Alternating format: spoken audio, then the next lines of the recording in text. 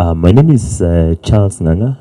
Like I said earlier, I'm an old-time friend of Ken, and maybe just to talk a little informally before we'll probably have a song, and then before we listen to the sermon. But I'm particularly grateful for the friendship that I shared with Ken for many, many years, and so glad to see many of his friends remain faithful over the years. And I think that's what friends are for. I'm one of the great beneficiaries, and not just myself, but my church as well. In the season that Ken was appointed to be ambassador, because what Ken told me at the time is, he said, "You know, Charlie, I've been appointed as ambassador to Germany, and because I'm also a believer, I'll come with Judith on Sunday, and I want you to also commission me as an ambassador of Christ." I've never heard that before. Of course, I know what the Bible says about being an ambassador of Christ. But to imagine that in the moment of glory, so to speak, after being appointed to a high position, that one would be thinking about, how do I also build the kingdom of God? And so I think Judith and Ken's appointment to Germany was really a gift. And Thuita, thank you for that, because he told me the story and how he had his wingman back in foreign affairs and how you had fought for this. And I was one of the greatest beneficiaries. And you know, when we would go to Germany, there was an immediate change in terms of how our missions were run in Germany. I remember this time we were, I don't remember the town, I think Frankfurt Oder or some place like that. And Ken said, you know, now that you're here, you know, I'll also show up. And when I come, you know, I will come with pomp and flurry. I mean, the typical Ken. And so he brought Kenyan flags. We did a Kenyan night. We did nyama choma. We did mukimo, all those kinds of foods. And of course, the Germans stand up in a big way. Because they are very high on hierarchy, when they heard that the ambassador was coming, you know, the local mayor was there, the entire township, the guys we'd been trying to gather, and we just couldn't get them. They all showed up on that night. In fact, one of the things that ended up happening during our German missions is that a lot of tourism then started to pick up, because many people now got very curious about this country, Kenya, that is making, you know, real waves. And because we take a horde of young people, and sometimes we'll just go to a place like, you know, in the city of Berlin, Alexanderplatz, and do some concerts, random concerts with young people, dances and music and everything. I remember this time, you know, the trains had broken down. I think they had found a bomb somewhere from World War II, not detonated.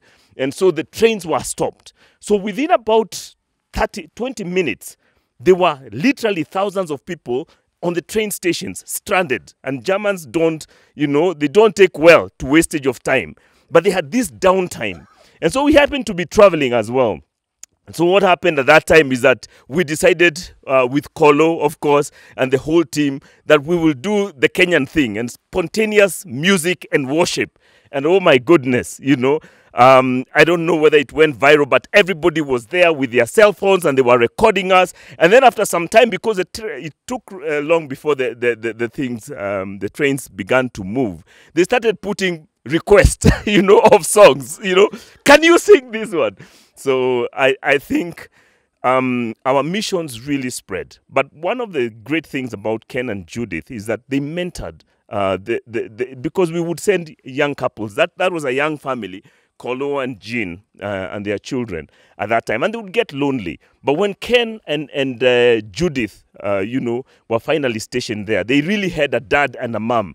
And they continued to mentor them to this day. You think, I think Kolo was here as well. Yeah, I mean, they paid their tributes.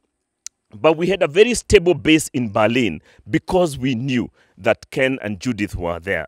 When Maggie and I would visit after the, you know, they would leave, the young people would leave, then we'd be left there catching up, you know. I remember one time we were catching up and just talking, and Asiko was flying by. I think they had a board meeting in Berlin. And so we started talking, I think from midnight, and Asiko's board meeting was at 8 a.m. He actually left the house to go to the board meeting. We didn't sleep a wink. We talked through, the entire night. Those moments were made possible by the kind of personality that Ken was. He never changed. I believe even if he was in State House today, it would be the same old Ken. We would be in State House. That's something that we'll be missing.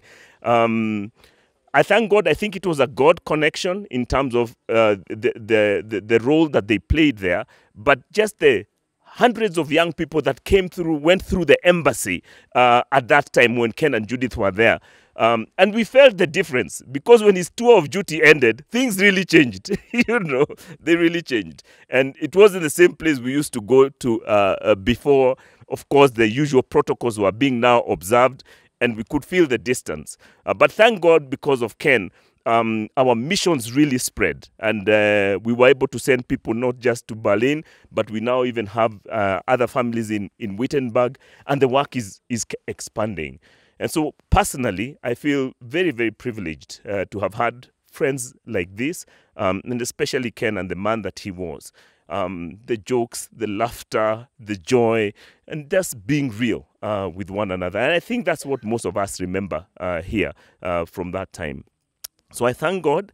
It's, of course, an honor to know that he finished well. That's really important. And I think it's important for all of us to know that it doesn't matter when or how you go. But if you finish well, I think that's the most important thing that we can talk. As somebody who knew the Lord, and so we are not wondering and speculating about where he might be. We know where he is, because the Bible gives us that assurance that once we have connected with the Creator and we have a relationship with the person of Jesus Christ, as he did, then the end will come one way or the other. But when it does come, then that's not the last word in terms of our life. It's not the last page or the last chapter of the book that is being written. It's just an opening into a beautiful, never-ending life with Jesus Christ. Amen. So thank you very much. I think that's what I could say a lot more about Ken, but I'm honored to be here and to see how well you guys have held together. Judith, thank you for your courage and your faith. Those are not easy steps that you have taken, but to see you like this 1 year down the road, all glory and honor to God. Amen. I think, and maybe mine is to thank you for being patient to listen through. I think times often are when we want to rush through life, but reflection, thinking through, sharing testimonies, first of all, gives us a chance to pause and see, indeed, the Lord has been with us, and that's how we are still able to reconnect even with those who've passed on, by just reminiscing on the good times that we had together and seeing that indeed God was present. So thank you so much for sharing. Thank you for those who came and encouraged the family and just made us laugh by just reflecting on the great memories and the great impact that Ken had on different individuals. So God bless you so much. So before we get a time to hear from the Word of God, I'd like to invite the able worship team to come give us a song, and then also ask us to prepare our hearts so that we may get an opportunity to be encouraged by the Word of God, because I think we'll miss out on the point if we don't hear what the Lord is telling us at this point in time. The hymn, "'Tis so sweet to trust in Jesus," just by listening to the different testimonies and the reflections that everyone who's spoken about Ken, I think this is a befitting tribute to him. He trusted in the Lord, and now we know where he is resting. He is resting in the Lord. So I pray that this song would encourage everyone here. 'Tis so sweet to trust in Jesus, just to take him at his word, just to rest upon his promise, thus to know, thus saith the Lord. Jesus, Jesus, how I trust him, how I've proved him more and more. Jesus, Jesus, precious Jesus. Oh, for grace to trust him more. I'm so glad I learned to trust him. Precious Jesus, Savior, friend. And I know that he is with me, will be with me to the end. Jesus, Jesus, how I trust him, how I've proved him more and more.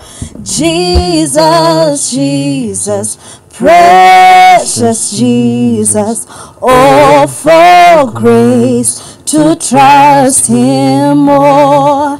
Jesus, Jesus, how I trust him, how I've proved him more and more. Jesus, Jesus, precious Jesus, oh, for grace to trust him more. Many of us, as are born, will actually die. And we need to answer those questions of eternity. What happens? And to be certain about it and not to be speculative. I usually say that even if we're going to start a business, we are usually told to start with the end in mind. So that if there will be an end, a preferred end, then every step that you take should be towards that preferred end. Now, the one thing that we have a guarantee of is that we will exit this world, and not in our own terms. God has not given us the privilege of knowing how we will exit.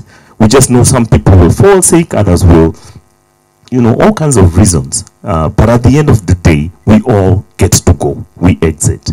And I think we can't afford to gamble with our eternity. It's way too important for us to live in uncertainty as far as that is concerned. When you read the Bible, it again and again reminds us that we are here, that we are temporal. We are but flesh, and blood. We are but dust.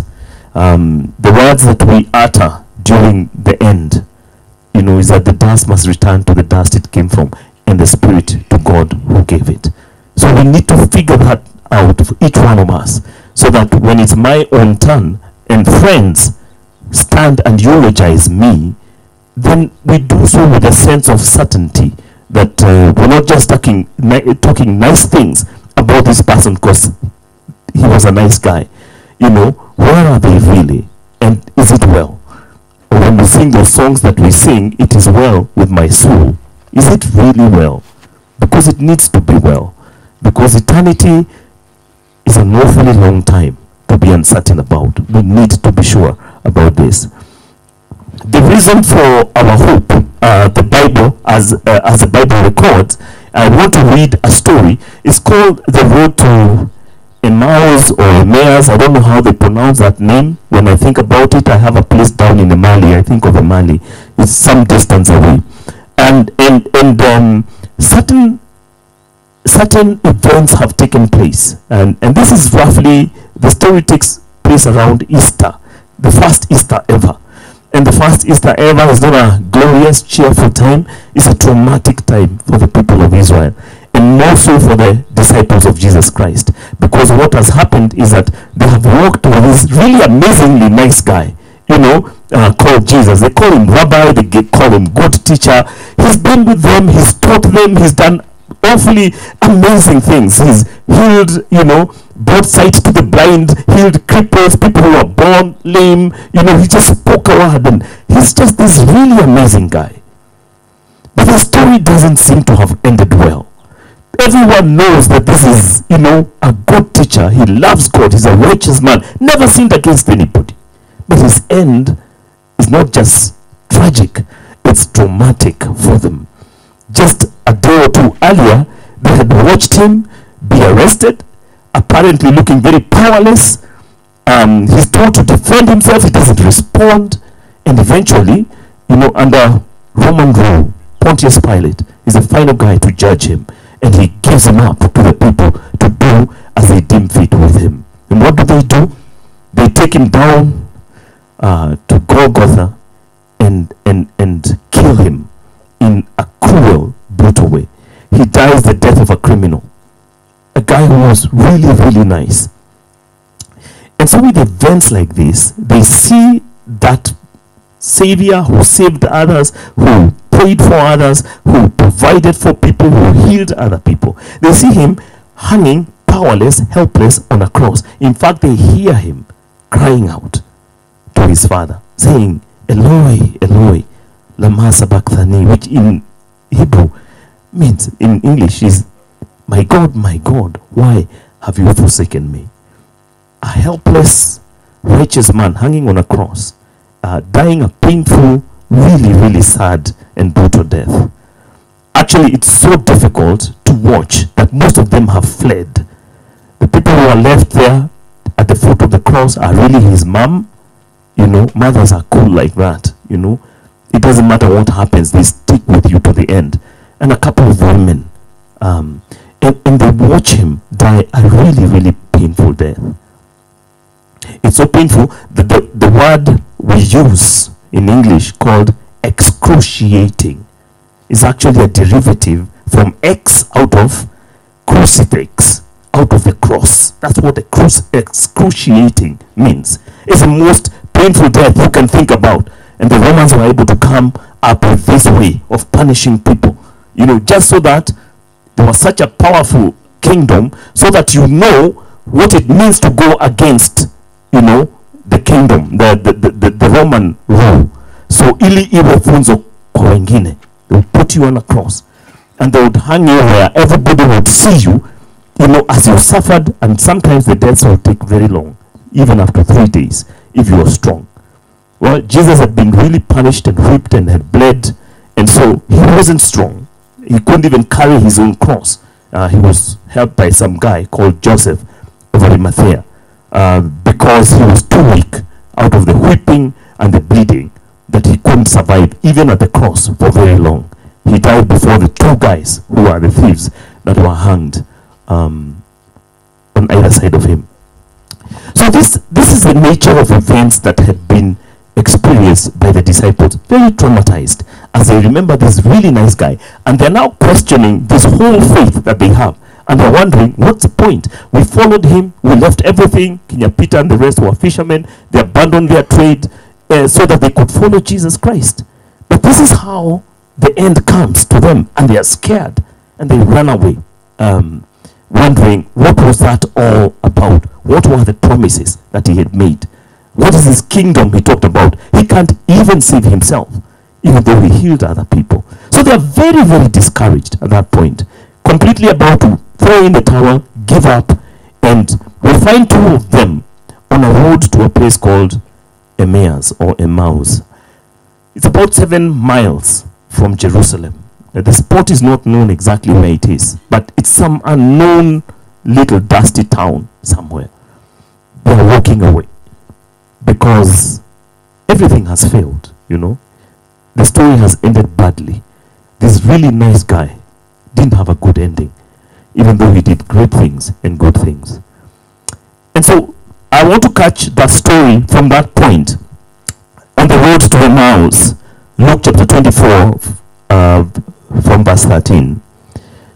The Bible says that now that same day, 2 of them were going to a village called Emmaus, about 7 miles from Jerusalem. So this is Sunday morning. Events of the crucifixion, Friday afternoon. So it's in recent memory. They were talking with each other about everything that had happened. And as they talked and discussed these things with each other, Jesus himself came up and walked along with them, but they were kept from recognizing him.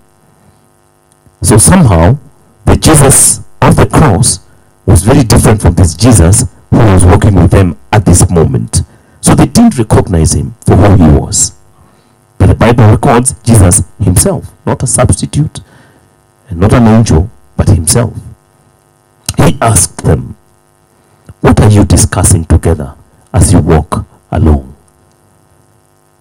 They stood still, their faces downcast. One of them, named Cleopas, asked him, "Are you only a visitor in Jerusalem and do not know the things that have happened there in these days?" The nature of the events of Good Friday are so huge, there is no other talking point. If there's something like, the Herald Tribune or the Jerusalem Times, it would only be talking about that. The news would only be covering that. So what else are you talking about? What do you mean? You must be a visitor. You do not know that Brazil lost. You must be a visitor. For the football fans, you guys keep abreast of everything that has happened, every heartbeat. It's like a really big thing, like an African team making it to the finals, and somebody is not aware. What do you mean? Where do you come from? So the events of Good Friday were so huge, but in this case, in a negative way, so traumatic. But everybody was talking about them. Said that if somebody asks, "Do you know? What are you guys talking about?" It's like, what else would we be talking about? And so there's a sense in which things that have to do with tragedy and death is one of them, especially death of the head of a family like Ken, would completely capture the imagination because they are huge and the implications are humongous. It's the only thing that we will be talking about at a time like this. And so the disciples stood still, their faces downcast, again capturing the mood of the moment, because the matters that have happened are heavy and their hearts are downcast and their faces reflect that being downcast. What things? And I want you to think about this. What is Jesus really doing here? It's him. We now know he has risen because this is Sunday morning. But he comes and walks alongside these disciples and was almost taunting them. What are you guys talking about? Of course he knows. But he wants them to talk. And then he says, about the things that have happened. What things? So he's probing. And that's the thing about God. And in this case, the person of Jesus Christ, who is Emmanuel, God with us, or the Word that became flesh and made his dwelling among us. Because he wanted to touch our lives in a very personal way. Because for a long time, the people who lived in the Old Testament days, they only knew a God of power and a God of wrath and a God of justice. You did something wrong and you're afraid you're going to be zapped. There's a guy who once, they were bringing the Ark of the Covenant and King David is out there, he's dancing, they're bringing the Ark of the Covenant and then the oxen stumble and one of the guys called Uzzah went to support the Ark so that it doesn't fall. And he was zapped, incinerated for daring to do such a thing as touch God, quote unquote. That was the nature of God. And David, who was a man of God, was afraid of this God. We're trying to do a good thing here, God, But God is making a statement. You can't support me. I can support you. Don't you dare. And so that was the God of the Old Testament. A God of fire and smoke and wrath. People did something wrong during the Exodus. There was a rebellion. Moses said, "Okay, guys, assemble here. Let us see how God is going to judge." The ground opens up and guys are swallowed and they disappear with their children and everything they own. Instant justice. That was the God of the Old Testament. But in Jesus Christ, he shows a different face. He says, "I'm going to be the God who is with you. I will not come in power. I will not come to intimidate. I will not even come in glory. I will come as one of you. I will walk where you walk. I will eat your food. We will talk together. We will dance together. We will smile together. So that in future, when I tell you that I know you, that I feel you, that I can identify with your pain, then you know. You're not talking to some God who is far away. You're talking to a God who is near, who knows where you're at, who knows your struggle. And what Jesus is doing here He's debriefing these people. He knows they've gone through a traumatic experience.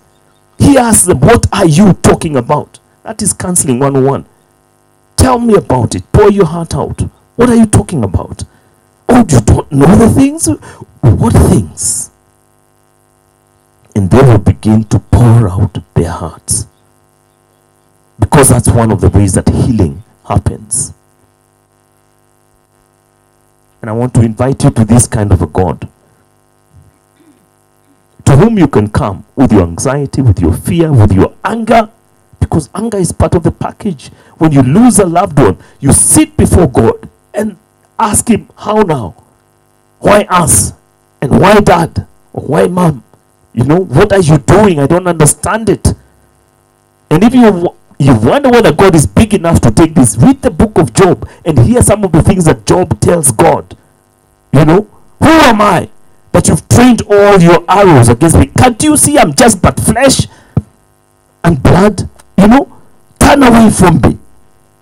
And he has this intense conversation with God. And God is big enough to take our misunderstandings, our anxieties, our anger, our disappointment with him. And that's what he wants us to talk to him about. He created us. He knows how we are formed. He knows our fears, our anxieties. And the thing is, by the time you come to tell God of these things, it's not breaking news. He already knows that's where you're at. If you're angry with him, he knows it. But he wants you to talk to him about it. Because he has answers to questions that we haven't even begun to ask. He's big like that. And awesome. And all-knowing. And all-powerful. And those are the things that we need to be engaging God in. And in this place, God takes the initiative. They are walking away from Jerusalem. He had told them, stay in Jerusalem until you're clothed with power from on high. But with all the disappointments around, what are we doing here? You know, you checked out on us. You promised us that you will be with us. But now you've just exited the stage like that. What's the point of staying? And they are walking away. But he takes the initiative, comes and walks with them, and begins to engage them in deep conversation. And now my iPad has checked out because it's too hot. So he feeds them. He began to give it them. Then their eyes were opened, and they recognized him, and he disappeared from their sight. He entered into a new season. It is not the time of physical touch and embrace and so on. That time was over. He now wore a glorified body. He could appear and disappear at will. You remember in the upper room, when the people were discouraged, he would enter through locked doors, come and encourage them. They would be so scared they thought they saw a ghost. And then he says, no, I'm not a ghost. Give me some fish. Let's eat. Then they realize, hiya, it's really him. You know. Then he would eat with them, and after some time, again he would disappear. It's a glorified body. A body that does not sin, does not die, does not age. It is the age of eternity, forever and ever and ever.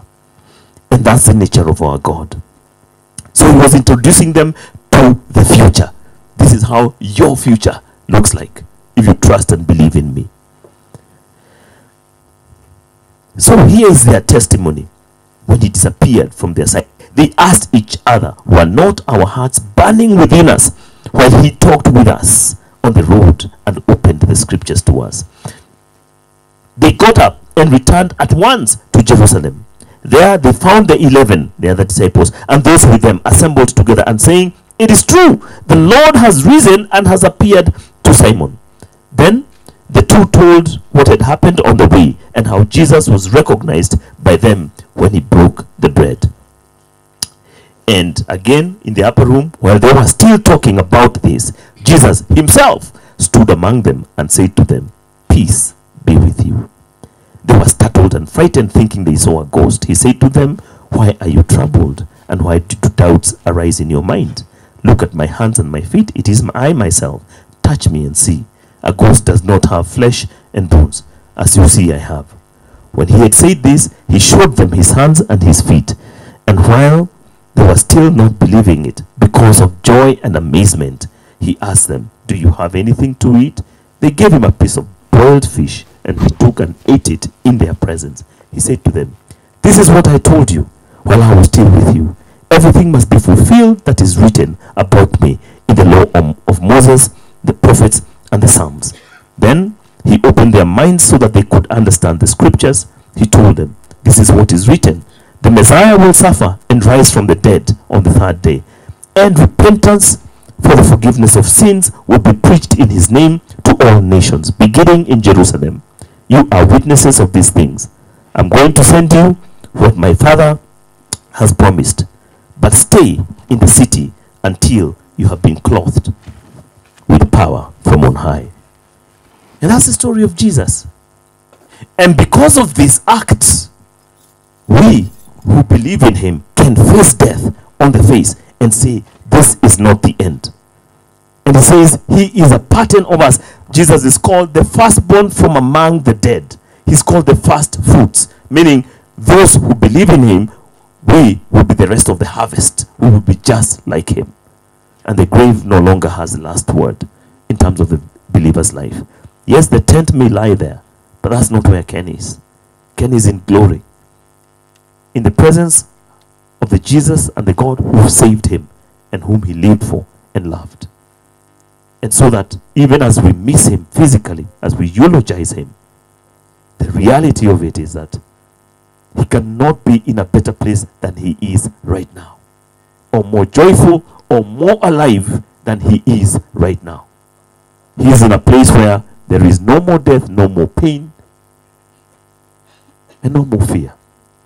In the presence of God is fullness of joy. Amen. May the Lord bless you as you contemplate these things. And may the Lord lead you and guide you to make the right decisions for your own eternity. This is a decision that you should make, a selfish decision for yourself. So that when your time comes, then we can stand with a level of confidence and say, it is well with our soul because it is well with your soul. Amen. God bless you.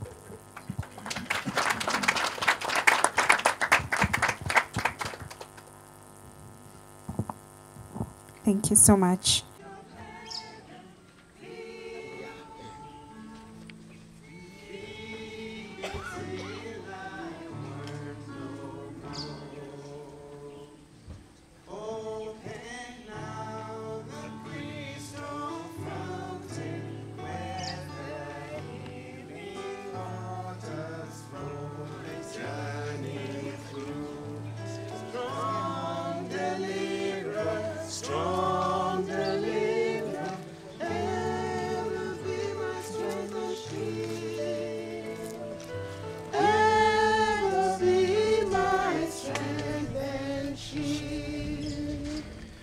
When I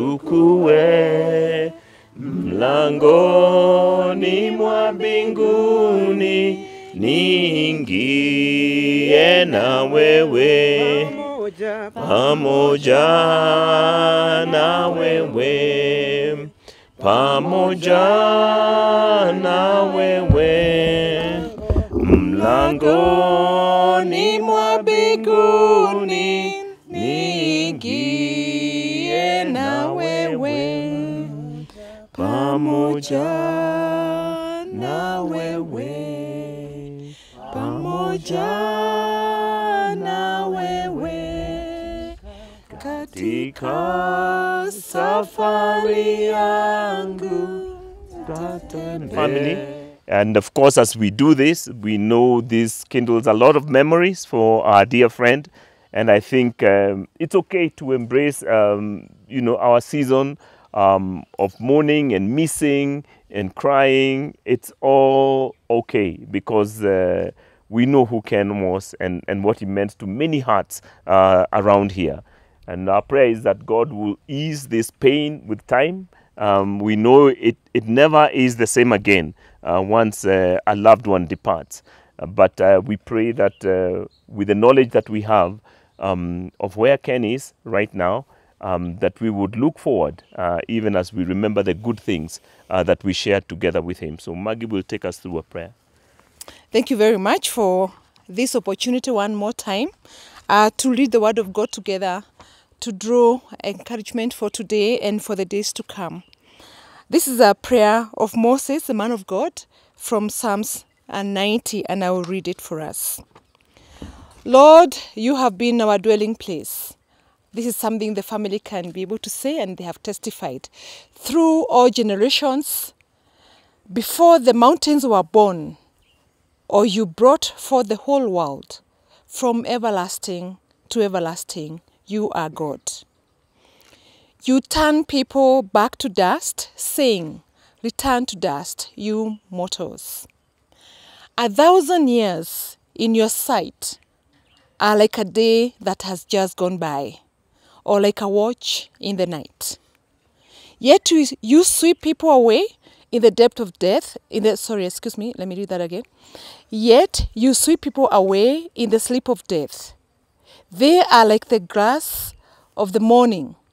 In the morning it springs up new, but by evening it is dry and withered. We are consumed by your anger and terrified by your indignation. You have set our iniquities before you, our secret sins in the light of your presence. All our days pass away under your wrath. We finish our years with a moan. Our days may come to 70 or 80 if we have the strength to endure. Yet the best of them are but trouble and sorrow, for they quickly pass and we fly away. If only we knew the power of your anger. Your wrath is as great as the fear that is your due. Teach us to number our days, that we may gain a heart of wisdom. Relent, Lord, how long will it be? Have compassion on your servants. Satisfy us in the morning with your unfailing love, that we may sing for joy and be glad all our days. Make us glad for as many days as you have afflicted us, for as many years as we have seen trouble. May your deeds be shown to your servants, your splendor to your children. May the favor of God, our Lord, rest upon us, establish the work of our hands for us. Yes, establish the work of our hands. That's the leading of God's word. I want to invite us now to pray together with me. This is a prayer for this family, and I want to encourage you to take a moment right now to just thank God for this 1 year without Ken in the house, in the workplaces, in our social spaces. Let's thank God for sustaining this family, for touching their hearts in his own special way. Let's do that for a minute and then I'll pick it up from there.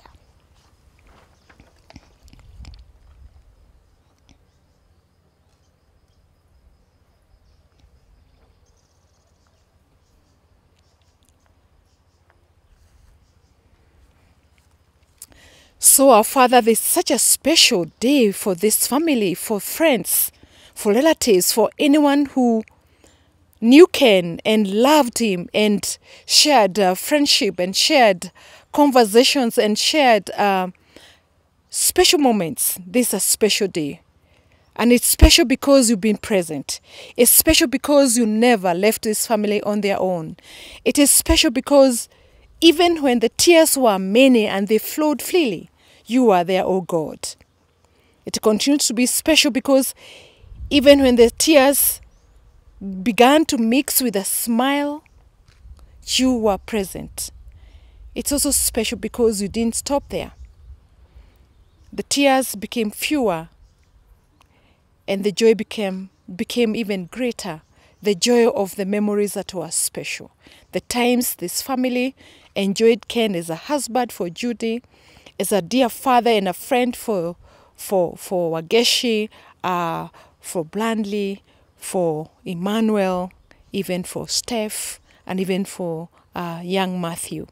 These became very special days, even for the brothers, like the brothers of Ken, the uncles, the aunties, other relatives that are not mentioned here, but many that had a special bond with Ken.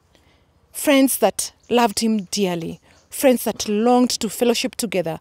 For anybody and everybody that was special to Ken, you have made our sorrow lighter.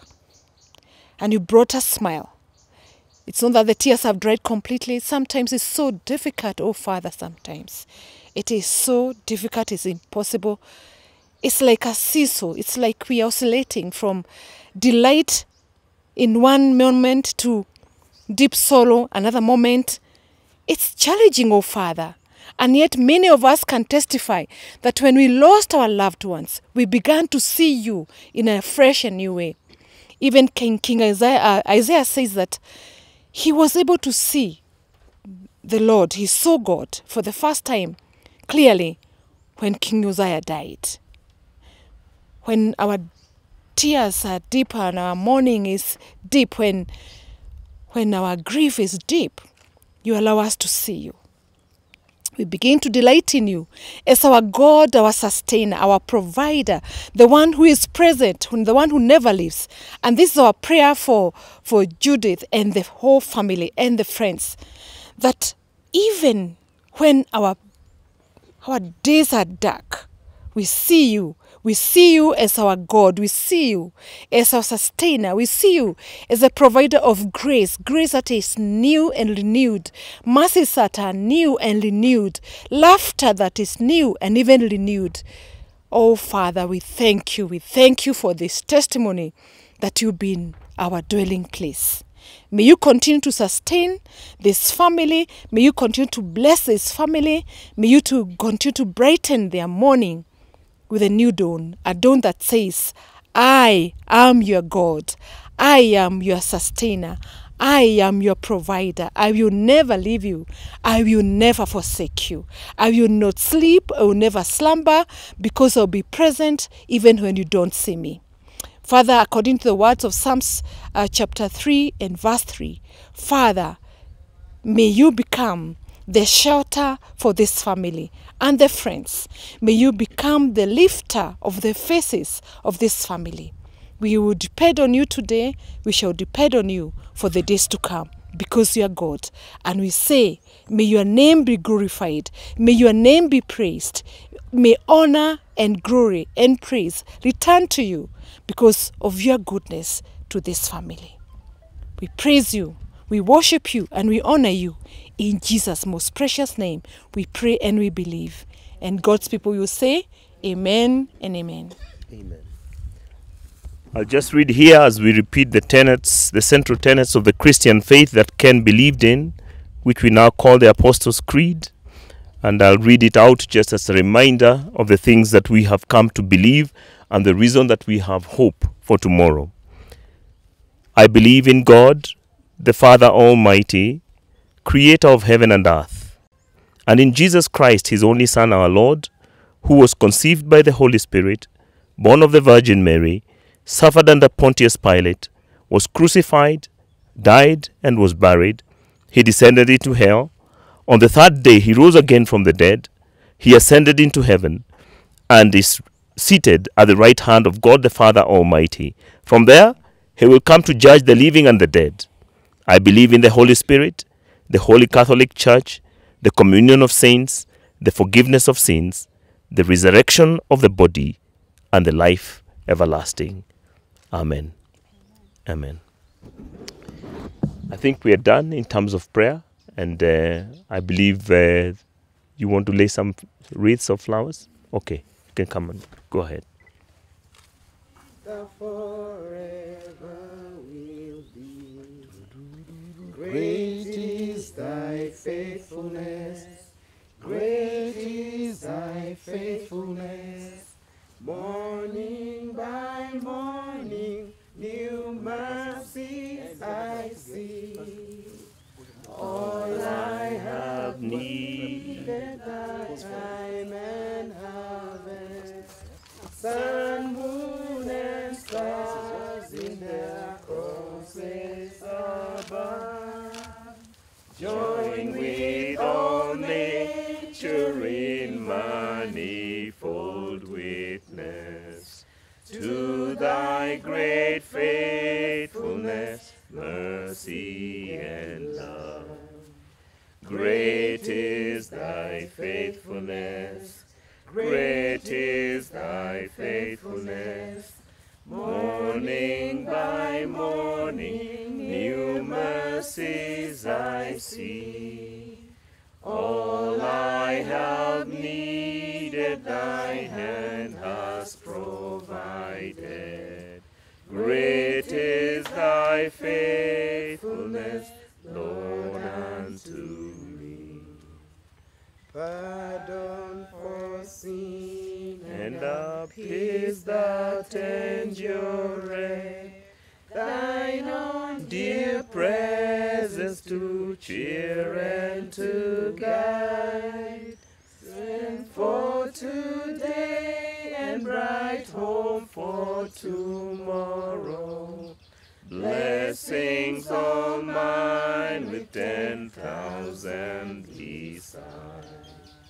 Great is thy faithfulness, great is thy faithfulness. Morning by morning, new mercies I see. All I have needed, thy hand has provided. Great is thy faithfulness, Lord, unto me. Great is thy faithfulness. Great is thy faithfulness. Morning by morning, new mercies I see. All I have needed, thy hand has provided. Great is thy faithfulness, Lord, unto me.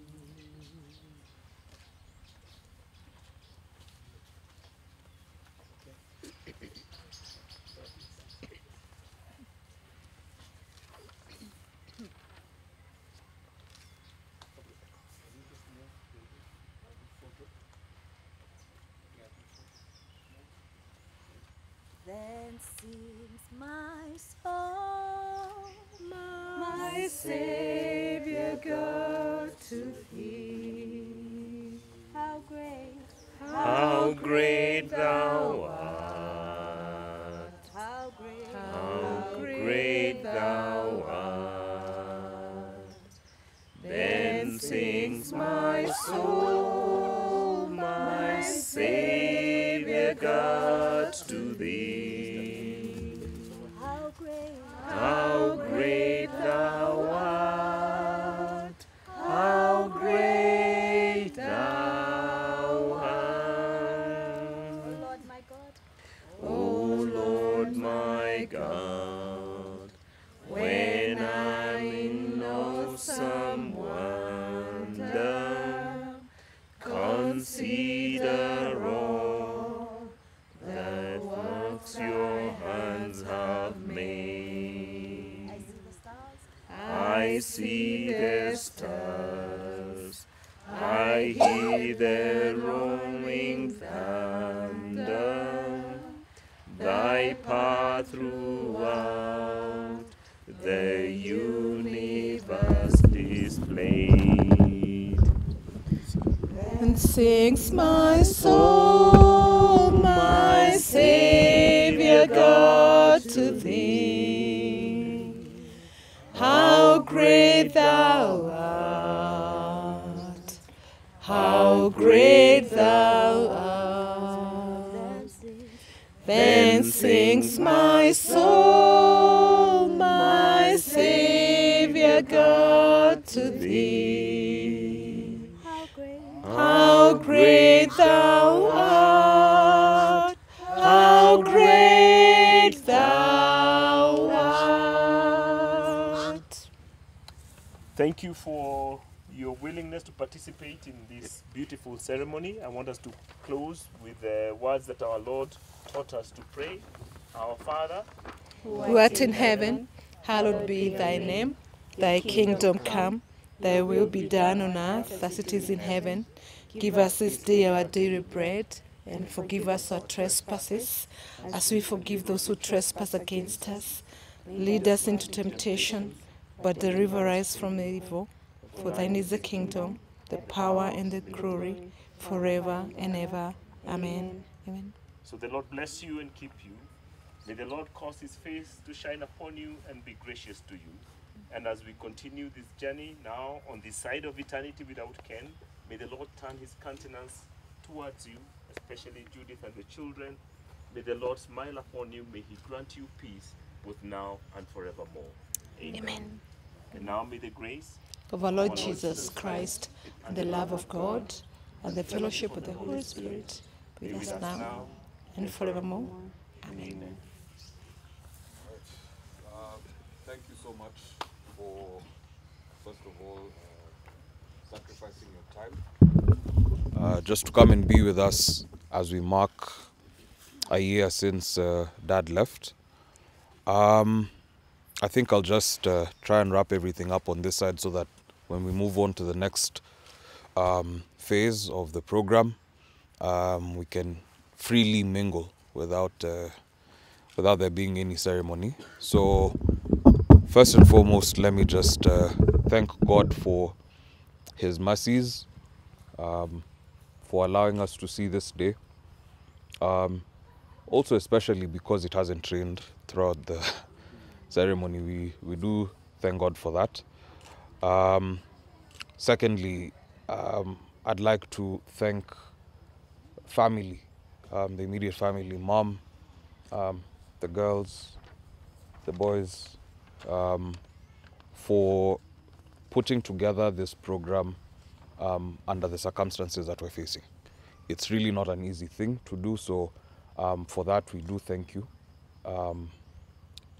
Thirdly, I'd like to appreciate the efforts that the team here in Nakuru have also made, led by Vincent.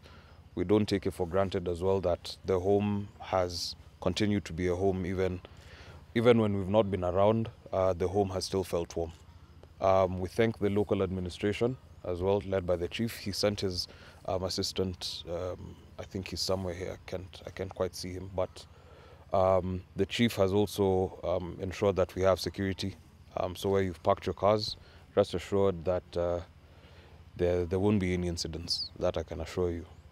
The larger family, of course, we do not take it for granted. They have also, in their ways, stood with us. We don't take that for granted. So, led by our grandfather there, we thank him. Dads and moms, brothers and sisters, both biological and the friends they made along the way who have become family. We thank you, truly, truly, for standing with us in prayer, even when we've not had the strength to. Each and every one of you has said a word of prayer in your places.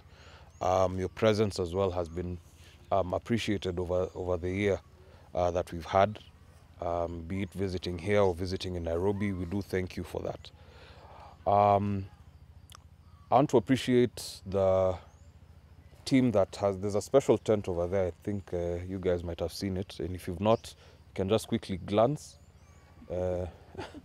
There's some white plates over there, so that means something is cooking, literally and otherwise. We thank them for also coming through, and even for the vendors who've given us the tents. We don't want to go without mentioning them. We thank them for working through the night to ensure that we actually have the facilities that we're using over here. And last but not least, and this is on a light note, we thank our tailors. Really? You guys thought I was going to not mention one more time. They did a good job. We agree. Yeah. See me, nione nyuma tent. I don't want to. I think I saved this for last because they have come through for us, not just in prayer, but even just putting together the program. The church, led by Bishop Charlie. We thank you. We thank you for administering to us in prayer, in song, even when you've had your fair share of challenges this year as well, but you still stood with us. And we thank you for that. We do not take it for granted. So thank you all once again. And I think I will call upon a volunteer to pray for the meal that we're just about to have. Matt, do you want to come and pray for food? Nope? Okay. All right. Sometimes the program goes like that. I will call upon our neighbor, Bwana Chepkonyi, to please, even as you say hi to the Wagenis, to just pray for the meal that we're just about to have. I've also ambushed him. I think by the end of this day, I have fines to pay for just ambushing people. So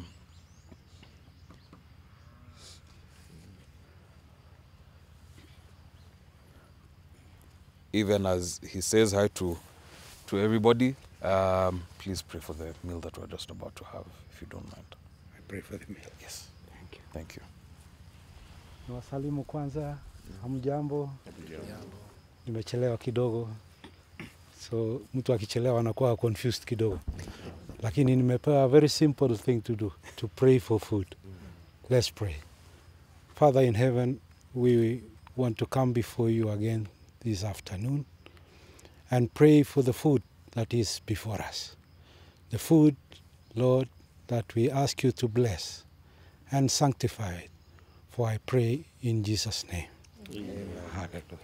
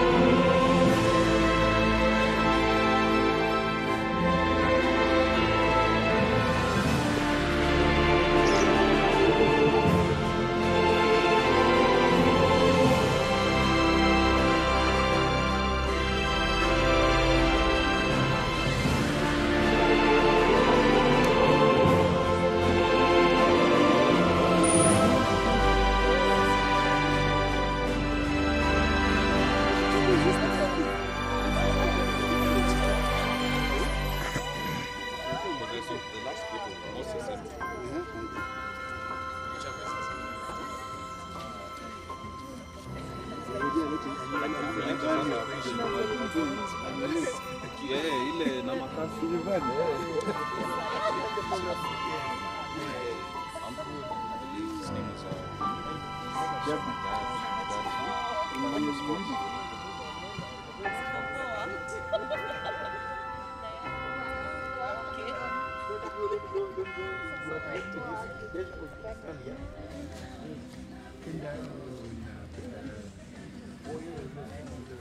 Good.